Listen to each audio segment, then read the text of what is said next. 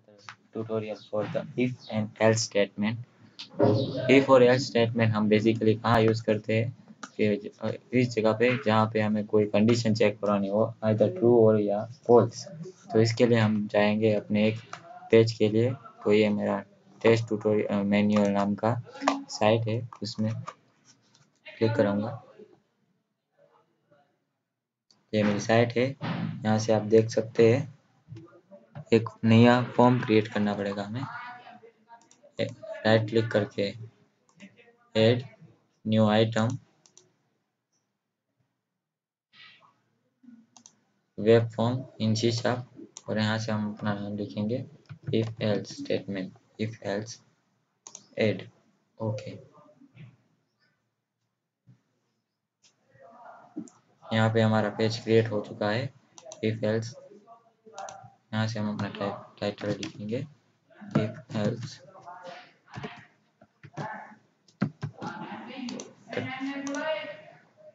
इससे पहले मैंने आपको बताया होगा कि आप कैसे यहाँ पे एम्बेड कर सकते हैं कोई भी ASP कोड को। यहाँ से भी आप इफ एल्स स्टेटमेंट चेक करवा सकते हैं और कोड बिहाइंड फाइल के अंदर भी डिफाइन कर सकते हैं। इसलिए हम कोड बिहाइंड फाइल के अंदर राइट क्लिक करके व्यू कोड, और ये है हमारी कोड बिहाइंड फाइल।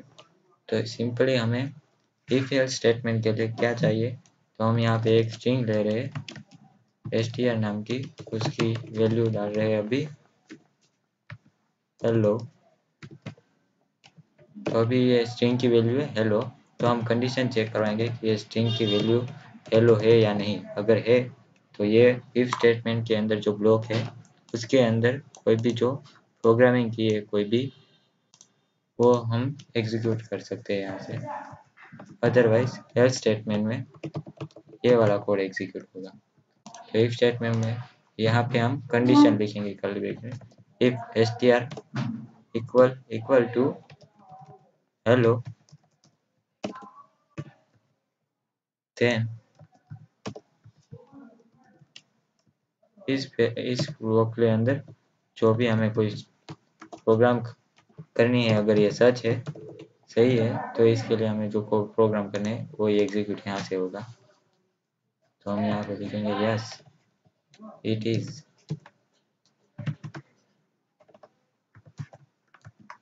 अगर नहीं है, ये पूरा का पूरा गलत है, तो ये एल्स वाला पार्ट एग्जीक्यूट होगा। तो यहाँ पे हम लिखेंगे response dot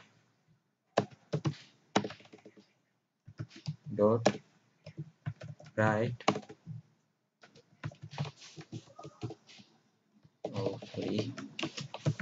response dot right no. तो हम इसे यहाँ पे टेस्ट करेंगे। देखिए ये दोनों स्ट्रिंग अभी सही है, तो ये वाली एग्जीक्यूट होगी। अगर नहीं है तो ये वाली एग्जीक्यूट होगी। तो आइए देखते हैं, यहाँ से स्टार्ट डिबगिंग।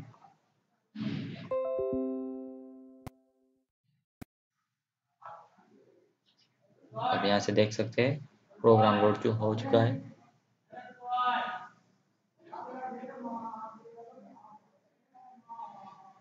तो आप देख सकते हैं हाँ ये स्ट्रिंग सही है, तो हमारे इफ वाला स्टेटमेंट सही है।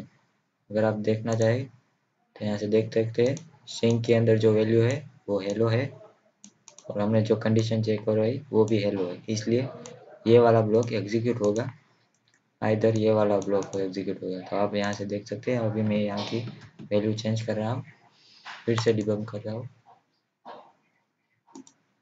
ये देखिए आप नो आ गया है क्योंकि ये गलत है, ये कंडीशन हमारी फॉल्स है, तो ये वाला पार्ट एग्जीक्यूट होगा।